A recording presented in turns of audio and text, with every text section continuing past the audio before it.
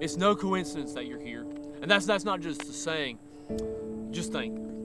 You're a member of the most intelligent species on the only known planet that can sustain life. That doesn't sound like an accident. That sounds like a plan. And that's God's plan, and you're a part of it. Most people think that we're here to work 40+ hours a week, pay some bills, and then eventually die. But there's so much more. And deep down, we all know that. So we try to find fulfillment in almost anything. And not bad things like addictions, but even good things like marriage, relationships, kids, and careers.